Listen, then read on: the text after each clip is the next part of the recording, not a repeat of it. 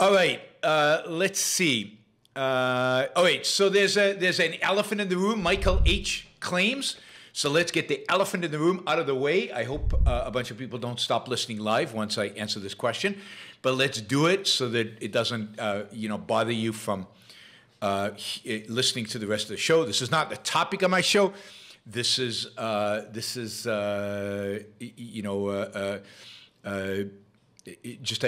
Michael has asked a super chat question, even though it's only $10. We'll get it out of the way quickly so that it is not, bothering you. What does Yaron think about what, you might say? About the fact that the Daily Wire, the outfit that has today Ben Shapiro and Jordan Peterson and Matt Welsh and God, every religious conservative on the planet as its host, has just bought an option. Now notice it isn't making Atlas Shrugged. It's bought an option to buy. It's a 1-year option to buy the right to make Atlas Shrugged. So there are a lot of steps that have to happen between now and then. Oh, and Cook says, don't forget Clueless Candace. Yes, of course, there's Candace Owen on there as well.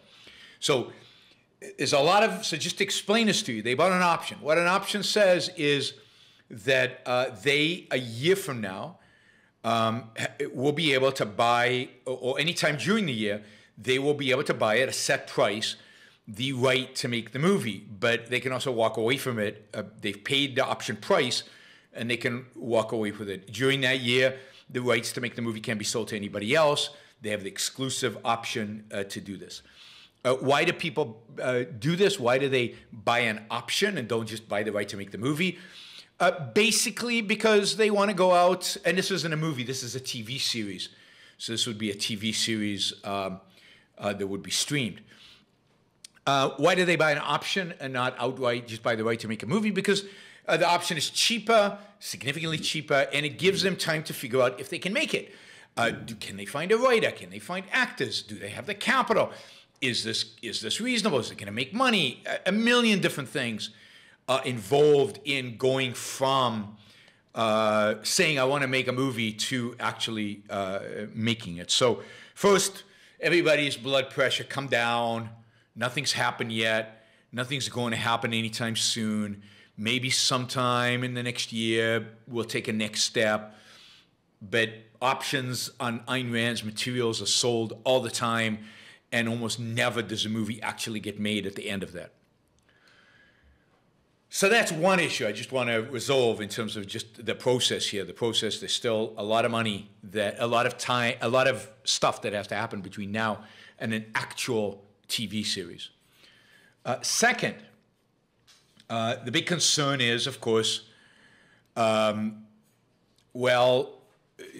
these guys are religious conservatives. What kind of a series are they going to make? Well, probably not a very good one. Certainly not philosophical, right? Philosophically. The series is likely to be likely to focus on, and if you heard the CEO of the Daily Wire talk about this, this is his understanding of what the novel is about, and this is what I think they'll focus on, likely to focus on economic freedom, divorced from any kind of philosophy, any kind of philosophical foundation, any kind of philosophical outlook. This will focus on the evil of socialism, the evil of government intervention, the evil of regulations, the evil of taxes. Who knows? But it will focus on something like that.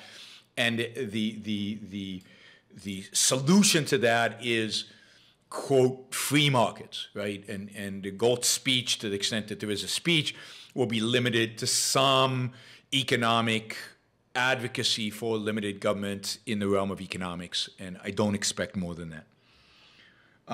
So it's not going to be a deep movie. It's not going to be a TV series. It's not going to be a philosophical TV series, particularly philosophical. I think the heroes will be knocked down a little bit in the sense that it's unlikely that, that it is unlikely that the heroes will be presented as philosophical heroes. I certainly don't think Reardon's whole affair with Dagny and his relationship with the wife is going to be presented positively. Again, these are religious conservatives, so it's unlikely.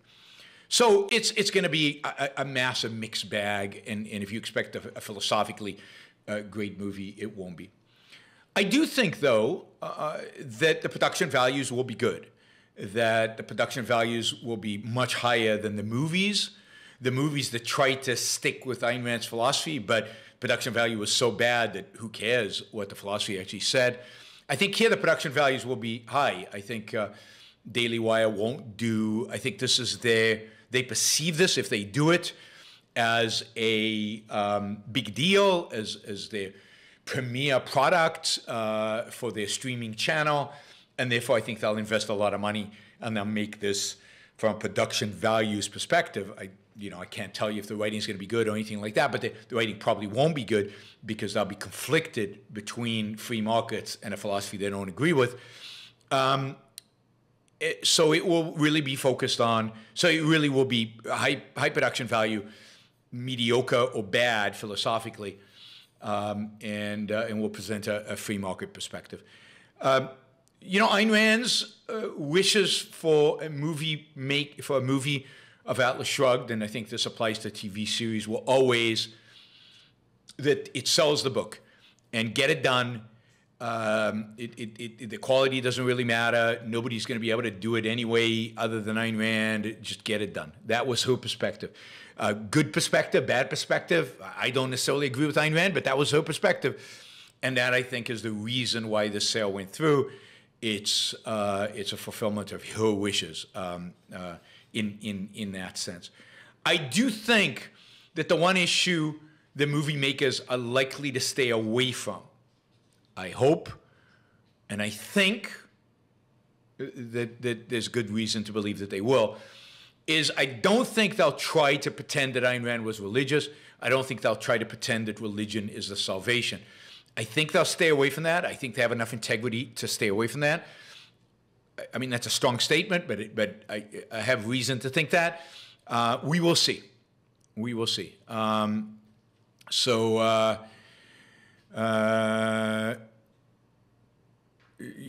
see how that plays out. But that is the real danger. The real danger, there are two real dangers here.